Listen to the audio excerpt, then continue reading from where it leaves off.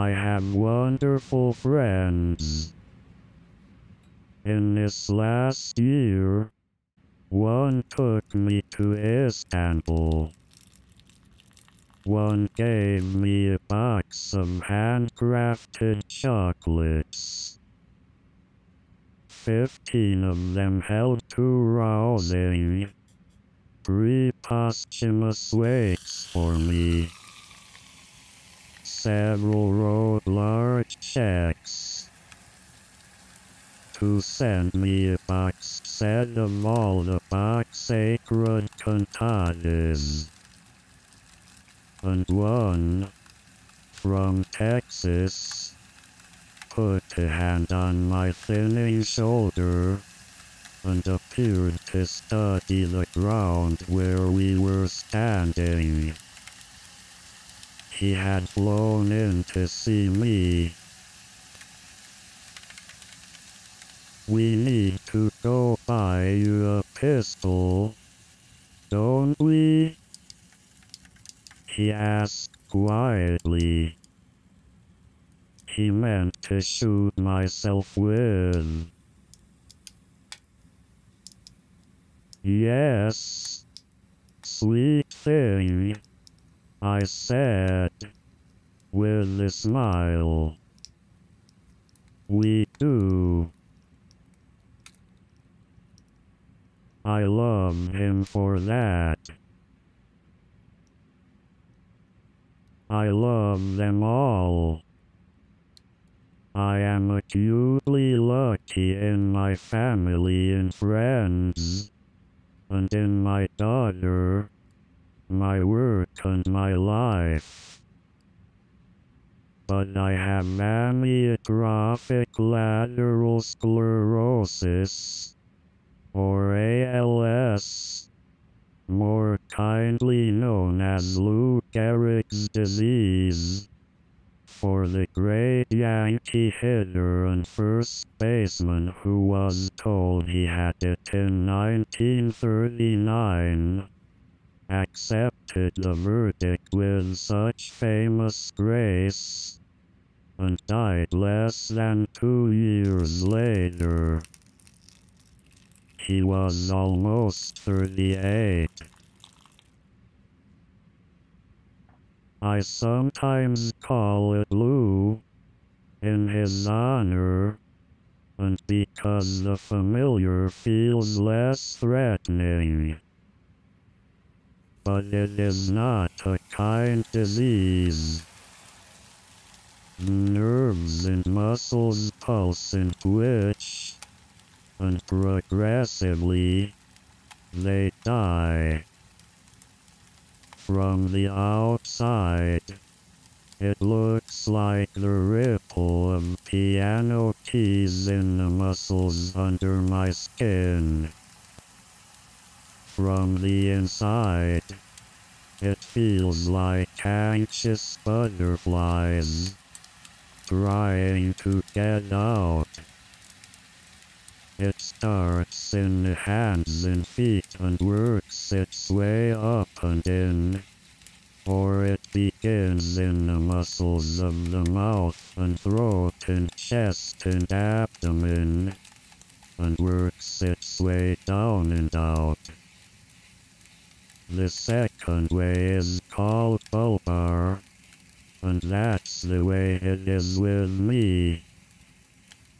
We don't live as long, because it affects our ability to breathe early on, and it just gets worse.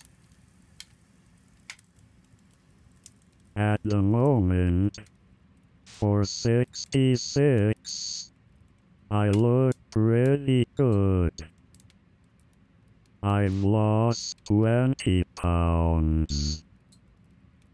My face is thinner. I even get some, hey, there, big boy, looks, which I like. I think of it as my cosmetic phase. But it's hard to smile, and chew. I'm short of breath. I choke a lot. I sound like a wheezy, lisping drunk. For a recovering alcoholic, it's really annoying. There is no meaningful treatment. No cure. There is one medication, Rilutech, which might make a few months' difference. It retails for about $14,000 a year. That doesn't seem worthwhile to me. If I let this run the whole course, with all the human, medical, technological and loving support I will start to need just months from now, it will leave me, in 5 or 8 or 12 or more years, a conscious but motionless, mute, withered, incontinent mummy of my former self, maintained by feeding and waste tubes, breathing and suctioning machines. No, thank you. I hate being a drag. I don't think I'll stick around for the back half of Lou.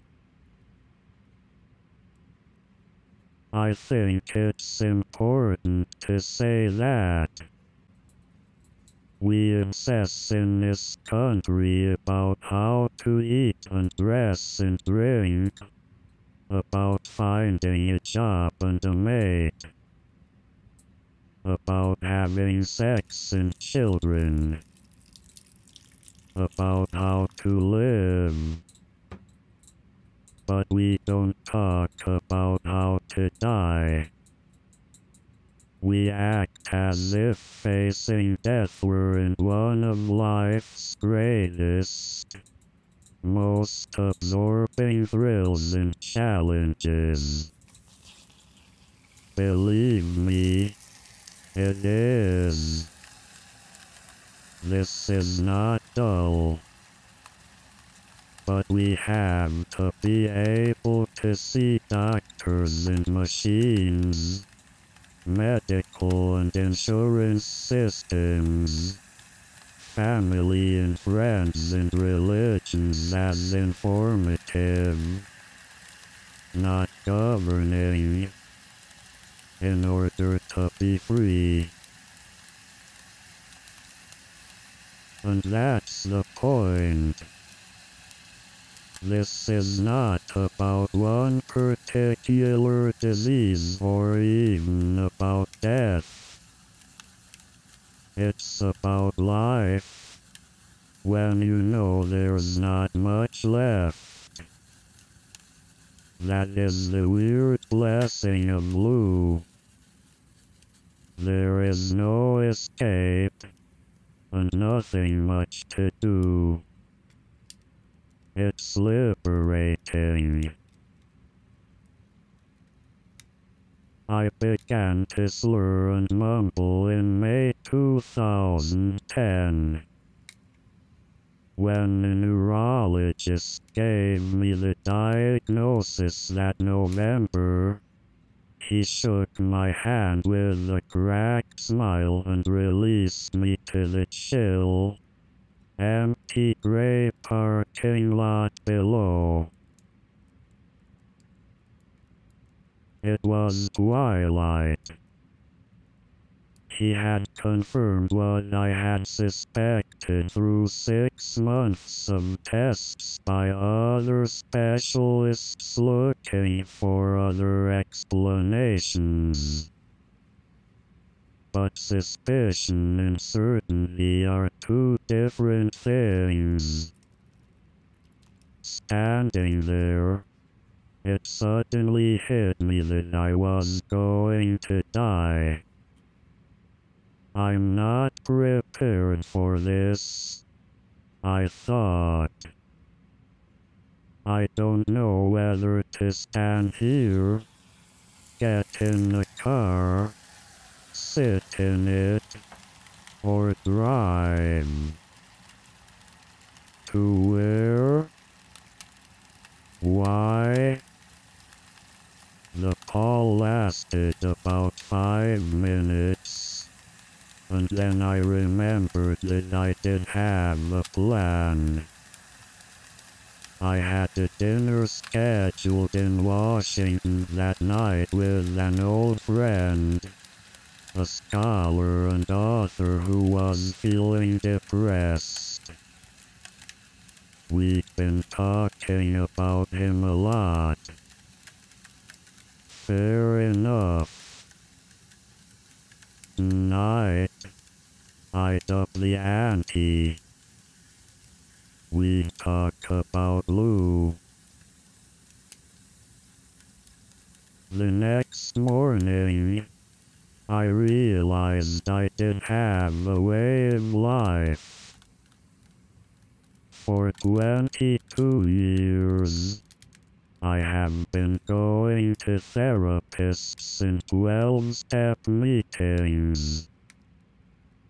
They help me deal with being alcoholic and gay. They taught me how to be sober and sane. They taught me that I could be myself, but that life wasn't just about me. They taught me how to be a father.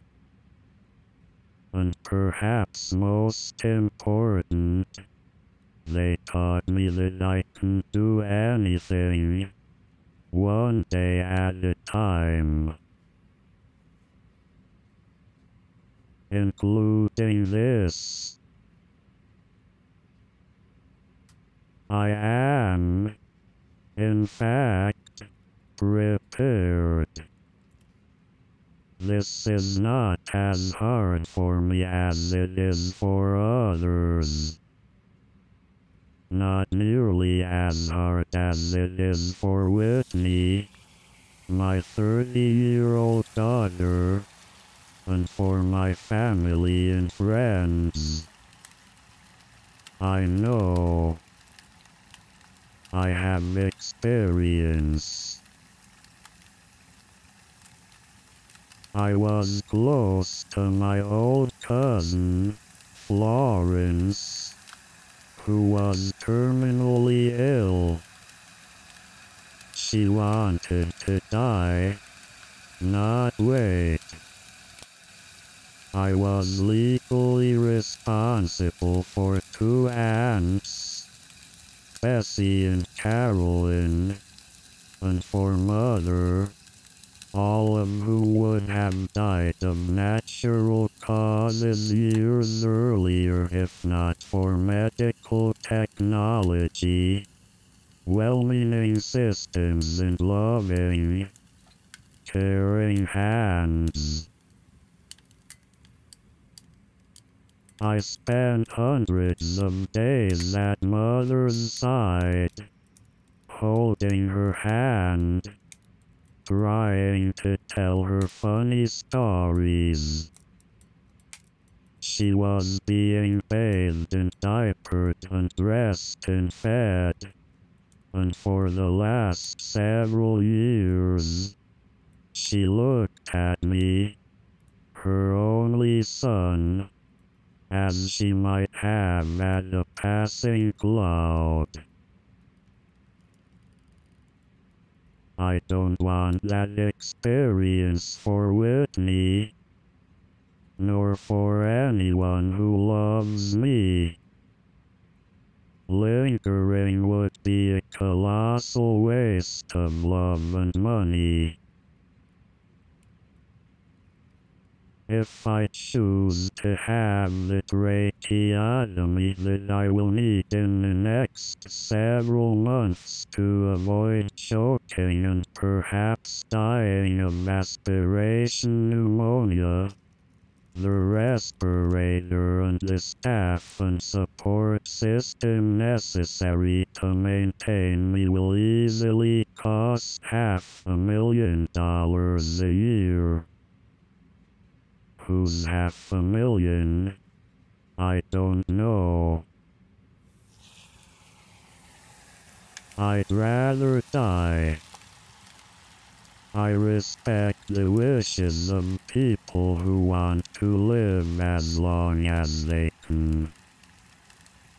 But I would like the same respect for those of us who decide, rationally, not to.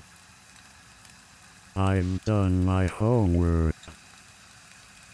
I have a plan. If I get pneumonia, I'll let it snuff me out. If not, there are those other ways.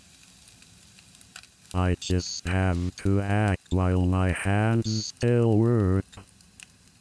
The gun, narcotics, sharp blades, a plastic bag, a fast car, over-the-counter drugs, oleander tea, the polite southern way, carbon monoxide, even helium.